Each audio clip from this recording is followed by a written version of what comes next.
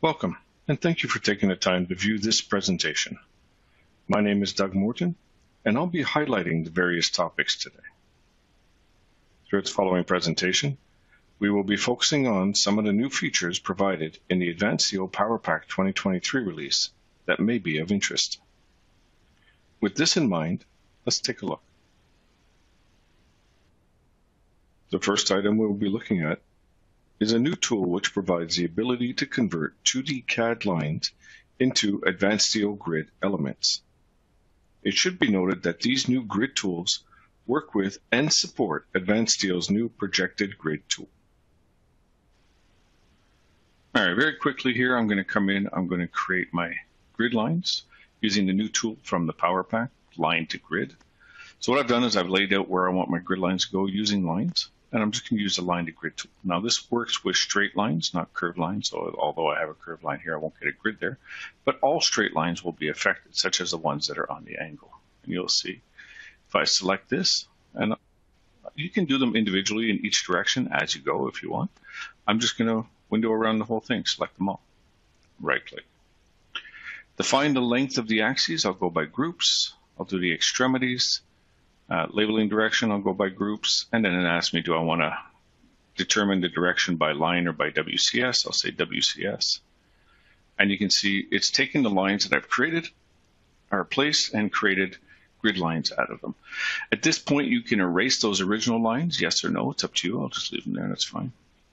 And do I want to create the model view? So we have in here, Project Explorer, and you can create the model views from these grid lines that were generated. So I'm going to say yes. Okay. And how do I want to do it? I'll do all the grid lines instead of doing by grid line. I'll activate the camera for the model. So yes, the model views have been created, but I also want to turn the camera on for each one. And you can see when I'm done, it's created those model views. You can see they're listed here. It's turned the camera on, and it's created my grid lines. I can then come in and very quickly, just say on the Y direction, for example, you can see here if you need to, which one's which, just click the light bulb. That's the angular one, right? Group 1. Then you have group 2. If I click on that, you can see this one here is along the X. And then you have group 3, etc., which is along the Y. And then you have your group 4 and 5, which are the other angular ones. Now we're going to come in here quickly. I'm just going to change the grid line naming because I don't want numbers in each direction. So I'll double click on the grid. And in here, I'll just click on automatic label and set it to capital letters. You can see everything has changed. So you still have access to all the same controls you normally would. And you can set those up. I'll turn it off if I want to rename it. I can then come to renaming and change the naming of those grid lines if I need to. For example, if I come down here, I have this angular one here. It goes from E3 to C4. So I'll just double click on that. Bring it up. My single axis for grid line 1, I'll change this to E3 to C4. So I have a different name. And you can see. You can call it whatever you want. In here, I have two different ones here, right? So maybe I want to have this as A and B or something, or I can have 1A, 1B, or what have you. Call it whatever name you want. Single axis, 1A. Oops. Got to change it, so now it'll accept it. And this one here, I'll make this one single axis, 1B, just to have something different. Okay? Now, changing the names inside the dialog does not change the names over here, but you can always enable it to see which one it is if you want to. That's E3 to C4, and just simply right click and rename it. And then you have the naming over here, and you can see exactly which one it is if you want. Okay? So you have the ability to go in, you can just simply right click and rename. You can also come into these model views. Right click, go to properties, and from the camera properties, which are enabled, you can see they're turned on. You can then come in and you can say, what is this going to be? Is it an anchor plan, an intersection node overview? You can set the type. include any information that you want underneath the description. This will show up underneath the drawing when it's created. And you can override the default styles and scales if there's something that you need. So you still have access to everything that you had access to before. You can also come into here and select objects and create your views with just the objects that you've specified. Now with 2023 now, you can also use search queries to help you pick the objects that you're looking for. All right. So that gives you a quick overview of how you can add in these lines. And just to kind of give you an idea, when you're done, you can always have your building in there and create your drawings from those grid lines. I'll do one quickly. Output, drawing process, select the camera, and I don't have the camera selected, so I'll start with that. There we go. Select the camera, say OK.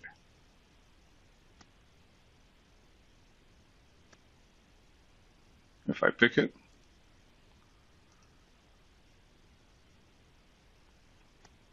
you can see everything set up. You're ready to go, and you get your grid lines in with your drawings, and you can have your cameras automatically created. And that is the new line to grid tool with the PowerPack 2023. Also, before leaving, just to show you, this does take into account the new feature from Autodesk, which has the grid projection, and you can use that along with these grid lines. With the multi-grid and level tool, you can easily create multiple grids, levels, and model views from within a macro dialog box. With the new PowerPack, we now also have access to a multi-grid level tool. Now, if you left-click on that, you'll see that a dialog will appear, which allows you to define the grid lines that get placed in. In here, you can define what are the overall grid lengths. So for example, if I wanted to put 60 feet along the X, I need to come here and hit enter afterwards in order for the program to accept it and regenerate. You'll notice that it's placed the grid lines in and set them to 60 feet. I'll do the same for the Y. I'll type in the value, 40 feet, and hit the enter key. That will regenerate the grid lines and they get created. You have at the bottom controls to determine how many grid lines you want in each direction, and you can set those up. It looks at the overall lengths and divides it evenly based on these values. For the grid lines in the X direction, we have the same tools that we normally have for our grid lines, where you can place a balloon frame around the lettering or numbering. You can change from letters to numbers, define the starting position, put a label prefix or suffix. And you'll notice that it updates when you change. From here, you can come to the axis spacing. We have tabs for both X and Y, and we can lock the grids here. So you can do a grid lock if you want for each of the grid lines. You can come in, you can fix grid length. So this is fixed grid length is using the values from here. It will not change the overall dimensions, which means if we come to here and change, let's say this one to, I'll change it to 10 feet. All right. When I hit enter, you'll notice that it moves or shifts that line over, and I end up with the next one actually having it 5 feet more. So it removed the 5 feet from this line and added it to the other one, or basically shifted over grid line 2 when I did that. So from there, we still end up with the same amount of spacing, 60 feet. That hasn't changed. We can also choose to do adjustable grid length. So this way, if I come into here, for example, and let's say I change the value to 20 feet, I can then hit enter. And you'll notice that it's lengthened this area. And if I come back to the initial area, you'll notice that it's no longer 60 feet, it is now 65 feet. All right. So you have the option of constraining your grid lines within a certain area defined by the grid length here, or overriding that and saying adjustable grid length and just defining your grid length or grid spacing in here and having the overall dimensions updated based on your grid spacing. Note that in here, if you need more grid lines, you need to come back to the Access Labels tab, and you can add them there. Right? At this point here, for example, we can come in and we can lock our grid lines if we want. That's up to us. We can also enable model views. You'll notice they turn on as we go, which allows us to visualize the 3D model within those areas, such as in this case here, we would see the elevation along those grid lines. And we can enable the camera for them. So if I come down here, you'll notice the camera is enabled. We can do the same thing along the y-axis. If you wanted to lock these, let's say these are in place and you don't want them to move, they're locked. You have your model view that can be created, and you have a camera that can be enabled. Now, once you do that, you're going to notice over here on the side, it creates along the X and the Y, each of the grid lines with the grid line naming here. So you have X, 1, 2, 3, 4, 5, and then you have Y, A, B, C, D, E. All right? So this gives you the access to control your grid lines. You can then come in from there once you've got your grid line set up and the spacing done, and you can say, I want to create this at multiple levels. So I don't want to show it just on the ground. I want to create levels both above and below. Just say create levels. You can determine how many levels below or how many levels above. You can see from the initial UCS point, it's gone up 2 levels and it's gone down 2 levels. If I remove this, let's say I get rid of the levels below, set that to 0. When I come here, I need to hit the Enter key. It'll regenerate or refresh. And you can see now I have just the levels above. You can set what is the height for each. Again, you can enable model views for it and the camera, so that way you can get your plan view drawings generated. So if you needed GA drawings for plan views, you can turn on the cameras and get that. And if you want to lock those levels, you can. You also can take advantage of the new Autodesk Advanced Steel 2023 projected grid. So you'll notice that I have grid lines at each level, but if I use projected grid, I'll have the grid lines only on the primary level, though the model view and camera will still be generated above. That is the multi-grid level tool with the Advanced Steel PowerPack 2023. Create multiple cameras in a series and at multiple locations from within one dialog. If you are accustomed to creating your cameras from the tool palette using the camera tools here, you may be interested in the tool that comes with the PowerPack. In here we have now a camera creator, and if you left click on that, you'll receive a dialog which allows you to place in cameras very quickly. In here you can see we have front, back, plan view, current UCS, southwest, northwest, northeast, southeast, and you can decide which way you want your camera to face. It keeps track of your cameras utilizing a counter. And under camera type, you have the different types that you can select right away to say this is going to be an intersection node or what have you. You can include a description, which is basically like the note field, and you can include the counter in that. If I want to put in here, for example, camera, and then I can use that code, counter.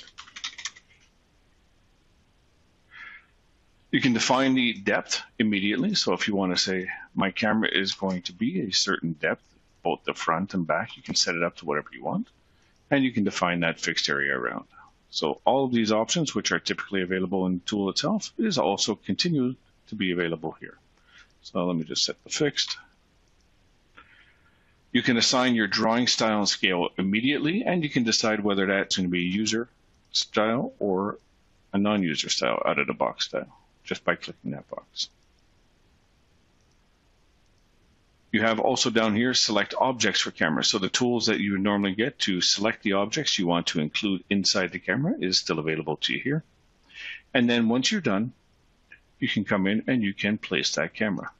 So if I wanted to have a camera here, you'll notice that by doing that, based on the settings that I've created, I get my camera. Perhaps I want another one now from the front. I can switch to front and place that one. And I can continue to do that until I've received or created all the cameras that I am interested in.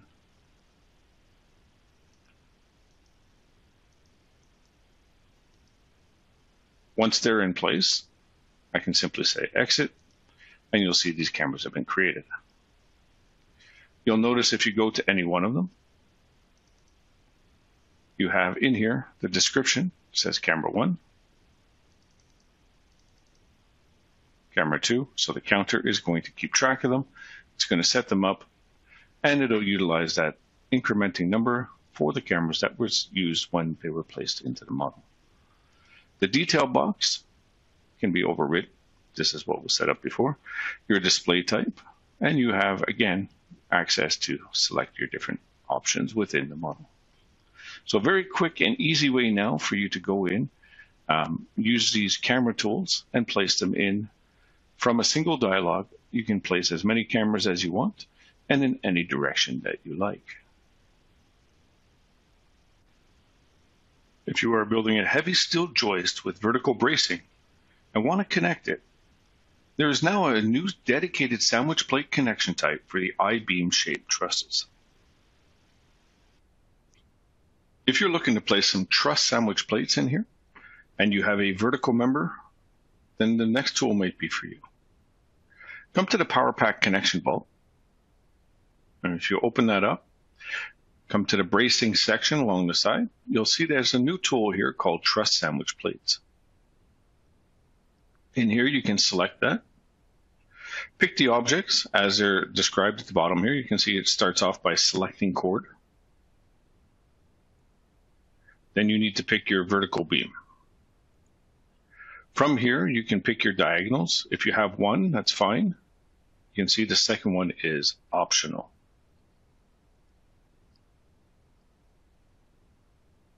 Once that's in here, gives you an image here. It shows you an example of the different scenarios where this can be used. And note that these members need to be coming to a common point.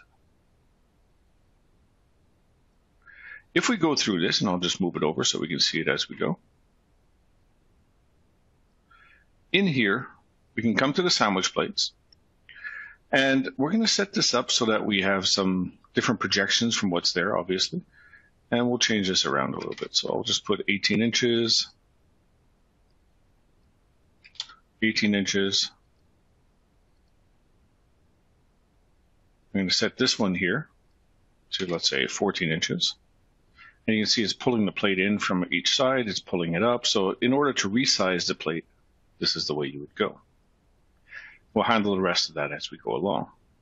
So this gives us now the ability to come in and create different projections. The fourth one is from the top. So if you need to line it up with that other member along the top, the chord, you can come along here and you can set that as well.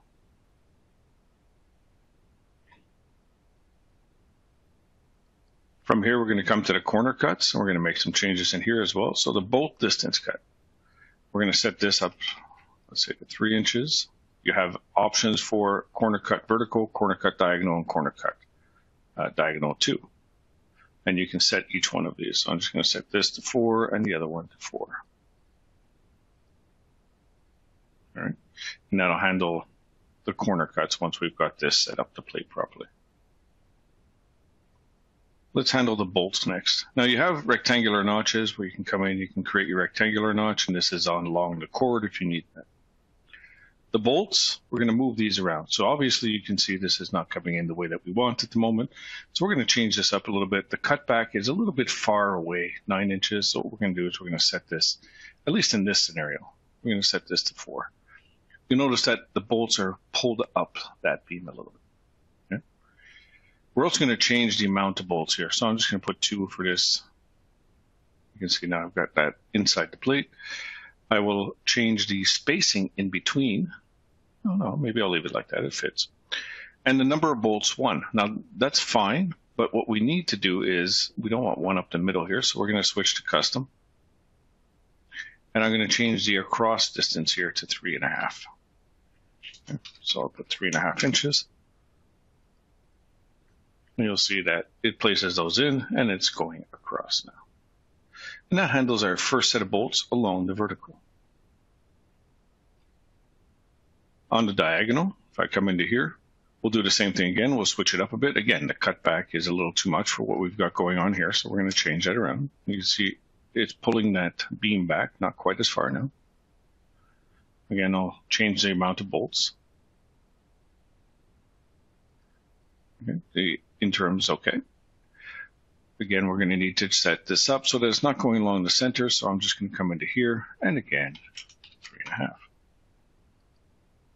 You can see the distance in between is now 3.5. And you notice that when we pulled it back and set the amount of bolts, that we're starting to get that cut come in as well. Bolts on the diagonal here, again, the cut back is too far. Same scenario. We'll do that 10 inches. I'll set it to 2 bolts. We're going to come into here, and we're going to change this to 3.5. All right. And already you can see that that is looking a lot better than it did when we first came in here. But we have the ability to go in and we can determine what the cutback is for the beam, the amount of bolts that we have going along, how far down the plate comes, how far across the plate comes, if we need to have a diagonal cut, what is the spacing of the bolts, and so on and so forth. And the last one here we have is for the cord. I'm just going to change the amount of bolts on here. We'll just put 4 instead of 6. And I'll come down again for the spacing custom. I want this separated, so I'll put custom, and I'll put 3.5 inches. And you can see we now have a plate similar to the other one, which allows us to bolt each of these members to that cord. It also gives us, if we look at the side, we have the option here to determine, is this beam the right size? Does it fit in properly or not? And in scenarios where maybe the cord here in the middle, not the cord, the diagonal and vertical members here in the middle are not, as wide as the other member, the plate coming down, we have shim plates. So if you need to create the shim plates in order to fill out that extra space to line things up, you can do it automatically, manually, or you can do custom. And then you can set it the way that you want. Geometry vertically for the shim plates.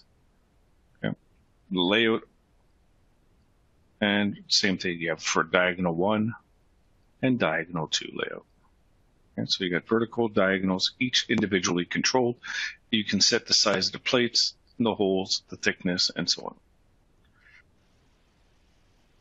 Also in the new release, an updated graphical user interface arrangement for the new features and old has been put into place.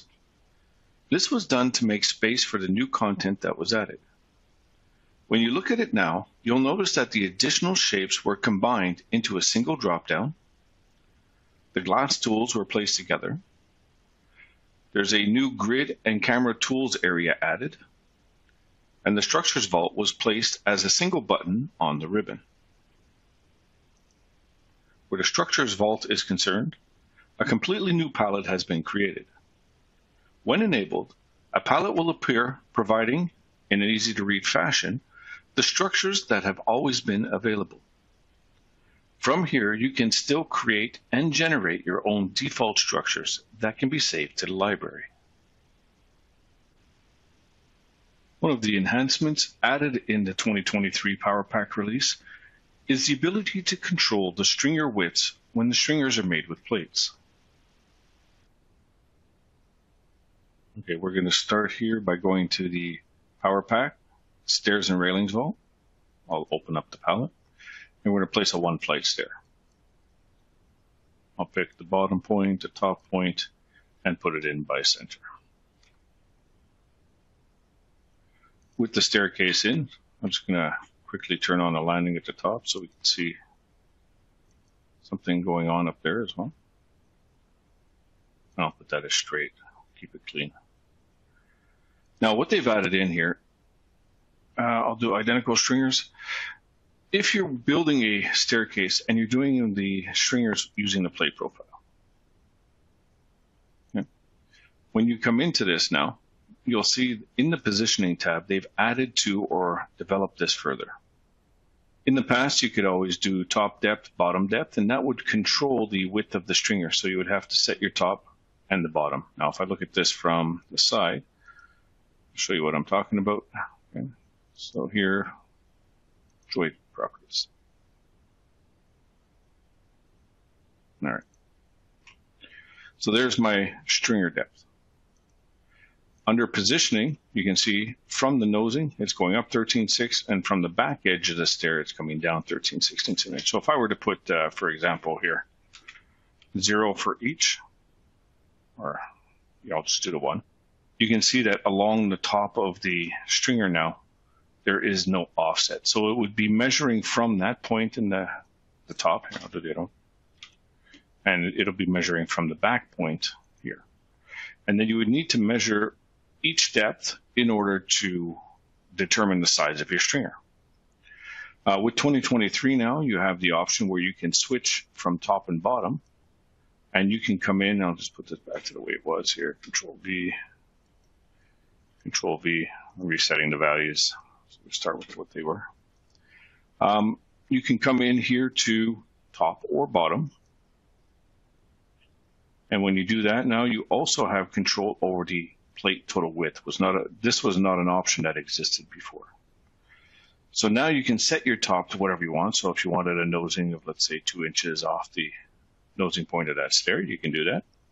And then you can set what is the total width of that plate stringer by coming down here and typing in the value you want to use. And you can see it's going to give you that 10-inch stringer now. Now, at the same time, they've also added in how this is relative to the landing. So again, you can see in here we have relative to landing, what is that going to be? You have your top depth, bottom depth. Right now it comes up and it's completely flush with the landing. Let's say I wanted my 2-inch nosing off the top of that, I can put that in. But I have to determine, okay, there's my top, 2 inches up, and then how far is it down from the landing? So what is the depth down? And then that will give me my width. If I just come in here now and say I want the nosing from the top, or I want to set the value for the bottom, pick one or the other, you'll notice that I get that, and I can override the landing plate width now. Check that box.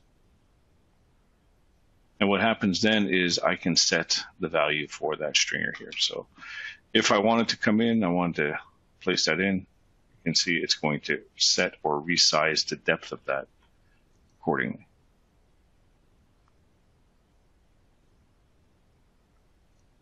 So these values now are completely controllable. You can set what is the height of your stringer and what is the height of the plate at the landing.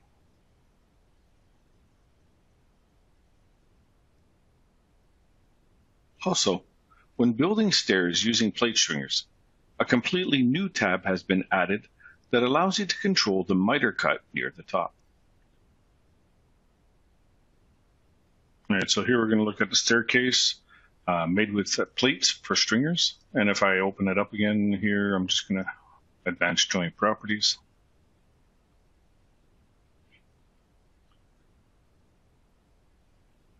You're going to see that under stringer, we have, it's made with plates. I've got both the same.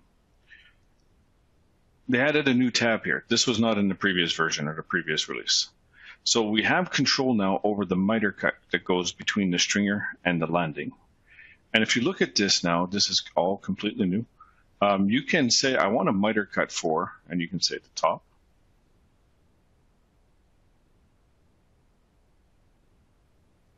And if I disable it, this plate itself, you'll notice that it becomes a continuous. The stringer actually comes up and across one plate. There is no miter cut. It's just a continuous plate that comes up and across. So if you want your plate to just continue without having a miter cut, you can do that now. Or you can enable the miter cut. And then when you do that, you have control over, if it's welded, what the weld size is here. So you have that weld that comes in. Is it a fillet weld, full plug weld, partial weld? You have shop, site. How is that connected? Is it two pieces or just one as far as the assembly is concerned? So you can control now that miter cut at the top. And if you have one going on at the bottom as well, you have the option down there to do the same thing. Right? If you have more than one flight of stairs, which I only have the one, you can control each flight individually, and you can set them for each flight differently. So that is the miter cut now for the PowerPack for Advanced Steel 2023.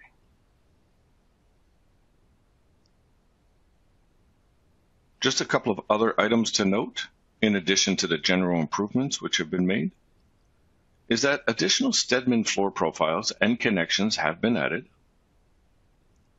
and new bolts based on ISO standards have been added and can be found within the Management Tools bolt editor.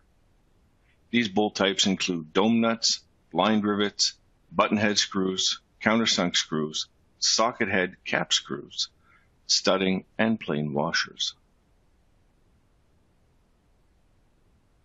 This completes the What's New in the PowerPack 2023 presentation. Thank you for watching and have a great day.